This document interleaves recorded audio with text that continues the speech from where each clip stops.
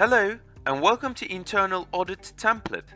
This tool lets you save the data for your metrics and help you analyze your results. It is constructed by 6 sections. These are Navigation Board, Metric Info, Settings, Database, Report, and Dashboard. So let's start with Metric Info. In this section, determine and enter your metrics. You may also use this description part optionally to define the metric, however, it will not be used in any other sections. If you would like to add more metrics, press plus sign to get additional rows. Let's add a metric as an example. If you accidentally enter the same metric again, the template will warn you about it and fill the same metrics in red. After you're done inputting all your metrics, go to the Settings section. Under some of the metrics, you or your company may use standard answers or information.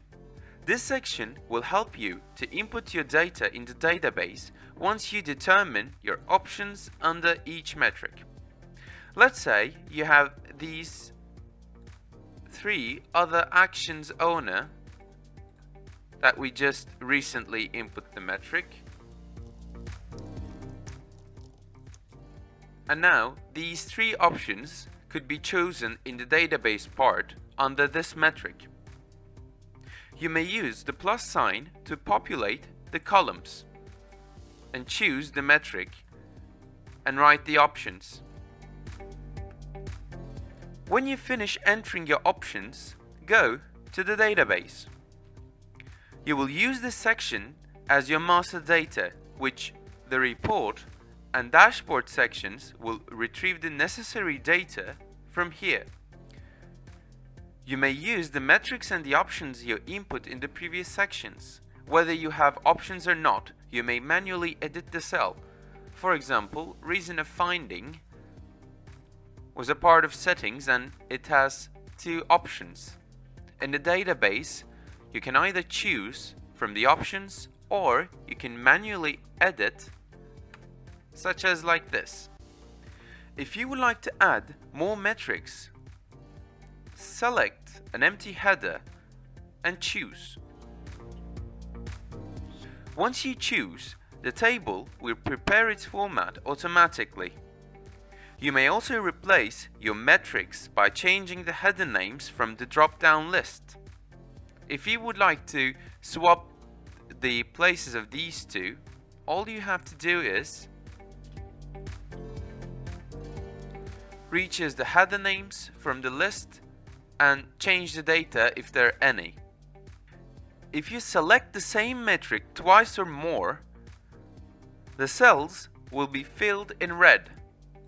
Let's say that we have 2 example metric 2, and here it is. While setting your database, be careful not to leave any spaces between columns, such as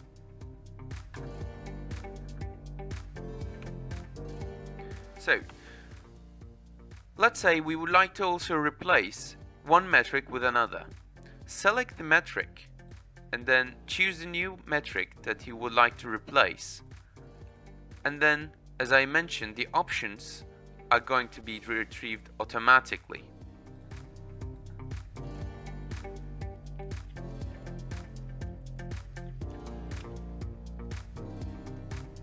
Once you complete entering your master data, you may see your results in the report and dashboard sections.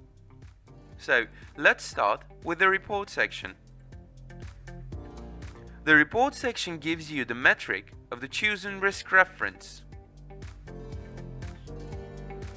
You may add and or delete metrics and build your own report template. To delete a metric, click on it and delete it. Once you delete, the format is going to be adjusted according to that. If you would like to add a new metric, click on an empty cell in this column. It can be even here, and choose it from the drop-down list. Once you choose the format and also the information according to the risk reference number will be prepared automatically. If you have the same metric, the same metrics will be colored in red, such as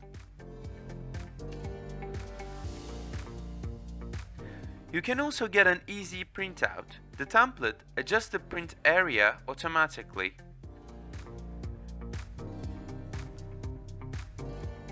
And lastly, the dashboard section.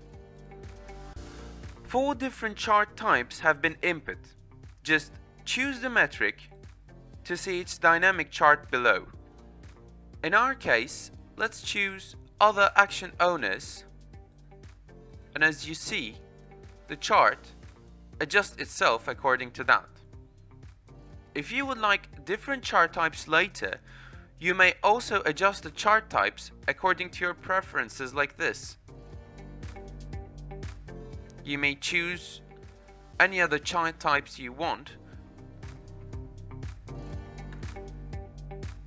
So, thanks for watching, and don't forget to check our other templates at www.someka.net.